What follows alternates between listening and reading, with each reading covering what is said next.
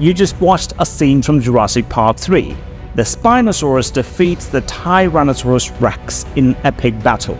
But is this portrayal accurate?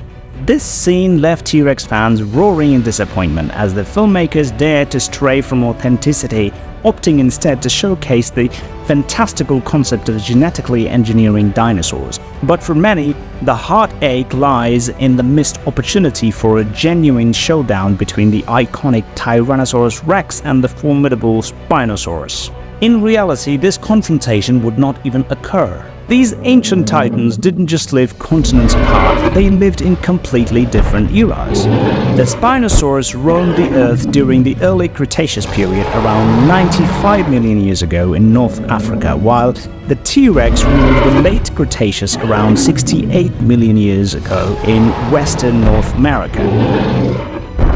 With millions of years and an ocean between them, it is safe to say that their paths wouldn't have crossed in the wild. Enjoyed the video?